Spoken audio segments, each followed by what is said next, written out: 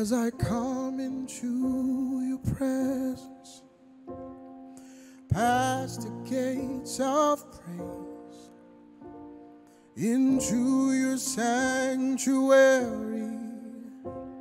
till we're standing face to face. I look upon your countenance, see the fullness of your grace.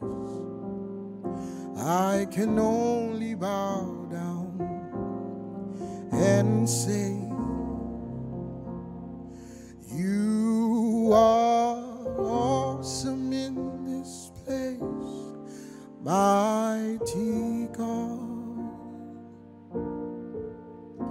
You are awesome in this place, Abba Father.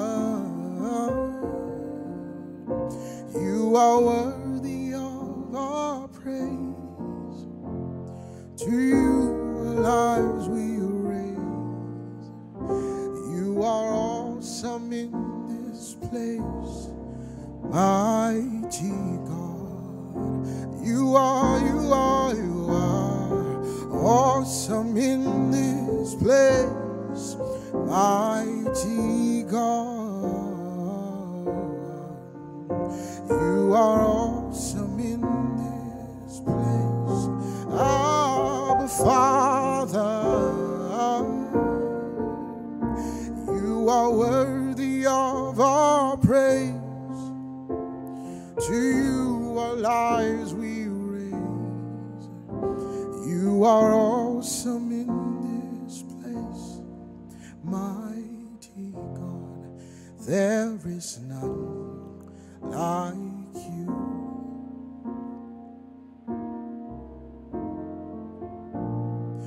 No one else can touch my heart like you do. Oh Jesus, no. I can search for all eternity long and find there is none like you.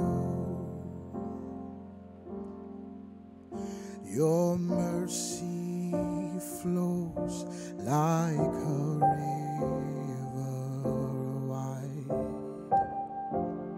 and healing comes from your hands. Suffering children are safe in your arms, oh Lord. There is none like you. Oh no. There is none like you. Oh my Jesus, yeah. No one else can touch my heart like you do. Oh my Lord, oh Jesus, yes. I can search for all eternity long and find there is none. We will find there is none, oh God. No. There is none like Jesus, my Jesus. I love you more than I could ever say. Oh my Jesus, Jesus, Jesus, Jesus, Jesus.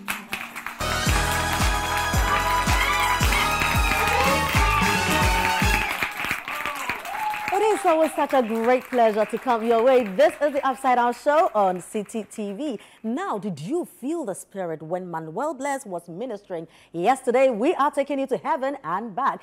After this break, I'm going to be introducing our guests to you. Or let me say our guests, because today we have some spirit-filled men of God in the house, and they will be, giving us the unction. When you hear words like that, the unction, the spirit, then you know that, yeah, we are before the presence of the Lord. This is the Upside Down Show. I'm Frema Edunyami. We'll be right back, and then we give you a show.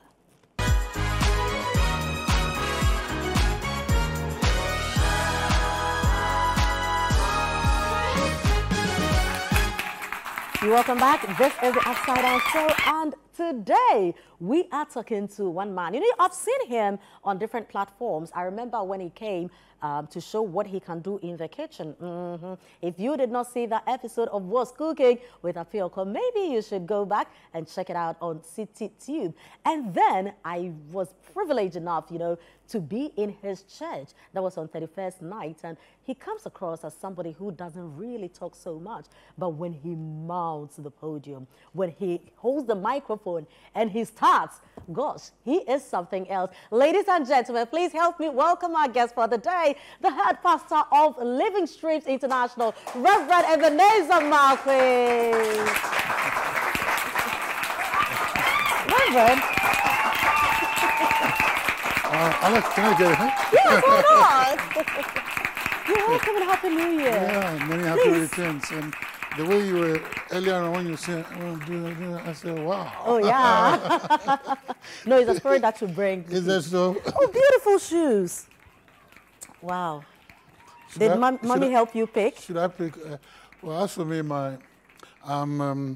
I'm Pucheche. Anything you put on me, it goes. So, but you're really looking good. Of course, yes, she chose for me. Nice. Well, she's got some taste and style. Well, Happy New Year, Reverend. Many happy returns. Wow. And, well, I was in church on 31st night. Oh, you did? Yes, yes. I really enjoyed the service. And when I left, when I was going home, it gave me beautiful memories from growing up in Kumasi and how a typical Kumasi church felt like. And I was like, wow, I felt like home, being home. Okay. Yeah. How does it feel like, you know, seeing all of us there and you ministering to us, standing in front of us? How was it? Well,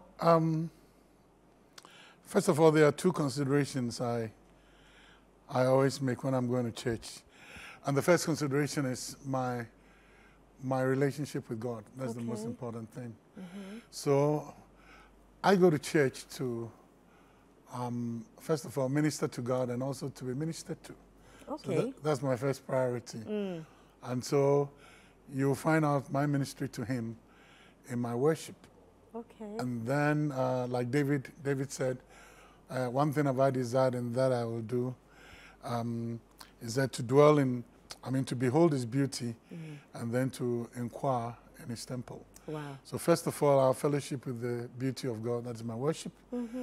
Then I would ask questions. Right. So my first point of call is my relationship with him. And then after that, my ministry to others. Wow. So it's a 90-degree up comes to down, then horizontal. Right, right. Now, I don't know how it feels like, you know, to be a man of God. I think that growing up, of all the professions that I would consider, what I did not want to become, one was a policeman, one was a medical doctor, and a pastor.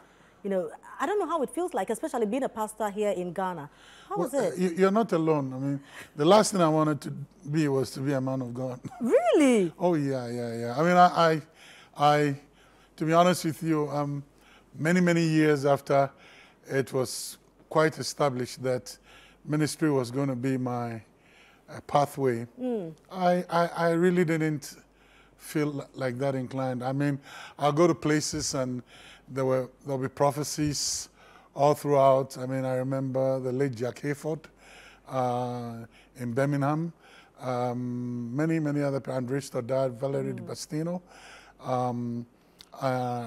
Reverend Enoch Agbozo, and all those people felt, well, I had a calling. And sometimes I'll go to church, I'm sitting at my own place, and then they'll call me out and then speak. And it wasn't really a desire because I was more interested in doing business rather than and earning money and then blessing the people of God rather than taking this awesome responsibility upon me. So I always tell people, some people are called, some people are chosen, and some people are arrested. Okay, so where do you fall? Number 3, of course. Okay. the Jonah way. Jonah was called, and God said, you go. So Jonah was given a choice to either ride on top of the sea or go under the sea. Yeah. And so, yeah, he went under the sea. Yeah. And he landed at the place he was asked to go. Yeah, you get to the destination, whichever way. But you'll be smelling of fish food. Right, now before we really zoom into ministry for you, let's get to know you better. I mean, what we know is Reverend Markwei. I mean, as much as I can recollect is Reverend Markwei. I mean, you've been here all this while, you know, as a man of God. But let's know you beyond that. Growing up, who were your parents? How was life as a child?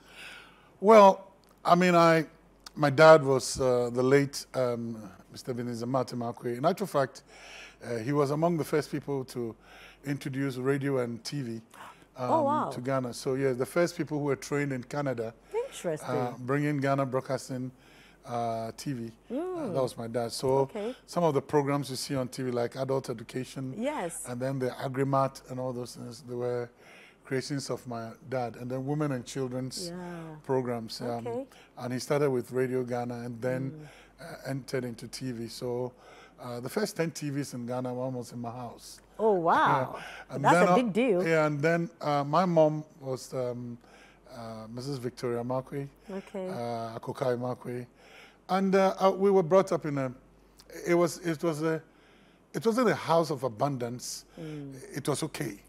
I mean, yeah, God was looking after us, and we could see the blessings in the area. We were considered as, you know, if not upper class, you know, but not. I mean, you are talking of not Laboni or cantonments or but I remember in our area we were just about 5 or 6 houses in that particular area.